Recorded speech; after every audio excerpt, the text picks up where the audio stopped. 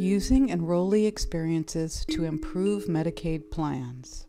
As you listen to Anna's story, listen for the different components she uses to share her experience. They are: introduce yourself, explain your issue clearly, ask for a solution, connect your experience to others. My name is Anna, and I'm the mother of two sweet little boys, and I'm also completely blind. Like many people, I got married, I finished graduate school, and I had children, but all of a sudden my life changed. My former husband suffered from mental health issues that he ultimately committed crimes that were featured in NPR and the Boston Globe. And suddenly I was faced with raising my two boys by myself, all while losing my sight, the rest of my sight. I'm so grateful for society's safety nets, such as social services and Medicaid. Being blind certainly has its challenges. And what I want to talk to you today about is having equal access to resources. I recently received a health assessment in the mail, and I usually have someone come and help me go through mail, but this person isn't reliable.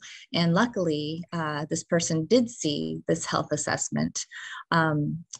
Since this assessment wasn't sent to me by electronic format, it would have been very possible for me to completely miss this. Similarly, I would need help filling out this health assessment, and this requires me to share my personal information with somebody. Another thing that I missed is that my Medicaid plan offers non-emergency transportation, but how was I supposed to know that? The booklet that says this is online, but it's very cumbersome to go through with my reader. I used to have to either pay an expensive Uber or take paratransit, which means riding around town, dropping other people off before I get to my destination. And, before I know it, half the day is gone. It's not my blindness that holds me back, but it's the lack of universal design. If systems that support society were designed so that the greatest number of people could benefit, I and many others can fully benefit from all our systems. A perfect example of universal design is ramps at airports. Not only can someone in a wheelchair travel independently, but anyone pulling a suitcase or a mother with a stroller is also benefited.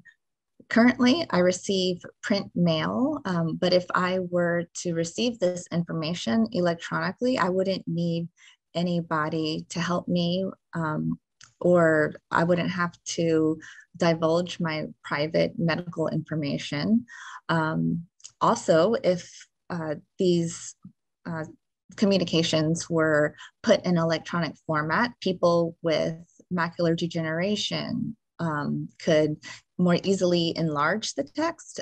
People that have dyslexia can have the text read to them, or people whose first language isn't English can more easily copy and paste this text into some type of translation program.